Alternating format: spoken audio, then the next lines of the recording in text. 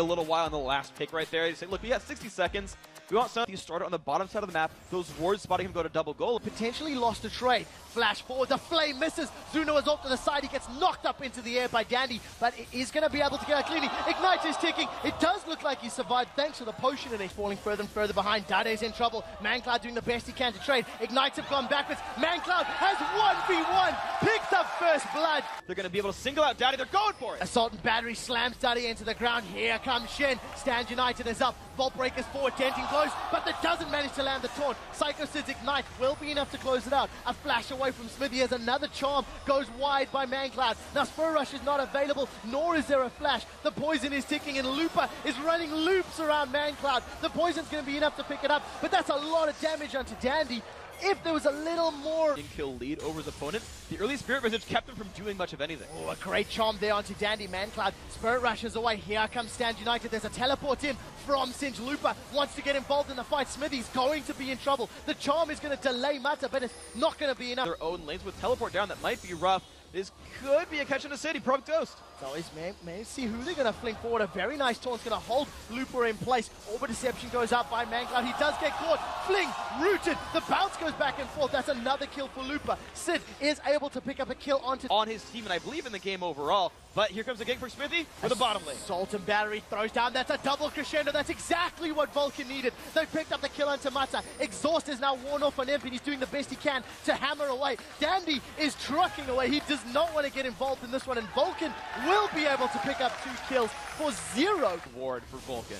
Oh, we do see Jarvan comes in, doesn't manage to smite it, not used. Now he does have flash available. He's going to use that to get over the... Dandy ganks to get pressure over this. Well, Mata and Imp are going to be able to secure the red buff there. Now Smithy is in a little bit of trouble. He slams Imp into the ground. The lantern is available. Imp takes a ride in the dark passage, gets out cleanly. Now it's Smithy's in a little bit of trouble. Does manage to get taken out by that Ignite. Imp is now being jumped on by Mancloud. Should go down in the background. Zuna, Bloodwater, and Sid are onto Dade. He has been dropped. They now turn their attention onto Mata. He has now been dropped. That's a double kill for Bloodwater. The taunt does manage to catch onto Dandy as he flag and drags out to safety. While all of this is going on, Looper to the top line, the true shot barrage! On fire cake. That was necessary to have him put pressure on the map. Mancloud gets caught. This is exactly what he didn't want. Mata secures the kill. You're going to get picks, and the only guy to get picks in this team is really the Thresh. You get the vision ward control you need. This is now Ozone still trying to push. The most important member of Vulcun is dead. Oh, we do see a flake coming back. Now it's Smithy's going to throw himself in. Assault and batteries down. Crescendo does catch Imp on the backline. Shen is here. Now Zuna's joined the body. True shot barrage goes across. Zuna picks up the first. Teleport's coming down for Looper. Let's see what he can do. Zuna with double buffs up is trying to control the fight. They've traded support for support as the ace in the hole slams down X-Smith. Important for Sid. It'll let these guys push the mid turret down. But Sid, honestly, I feel like Vulcun... He does best, and as a split pusher, to deal with a split pusher, we'll see how this works. Does get caught up, rooted in place by that Rune Prison. Ignite is now ticking, but here comes Bloodwater. Crescendo's going to be up in a second. The question is, does he want to use it? Now we do see Sid is down. True Shot Barrage comes out as Dade. It's dropped to below 200 HP. Mancloud is forced away out of the fight. Spirit rushes backwards, doesn't have any more charges. As much as Ignite, I believe, picks up the last bit of damage. Now Zuna wants to try and clean up. He will get one onto the support, but he's taking a lot of damage from the Infinity Edge Zeal. Barrier has already been used.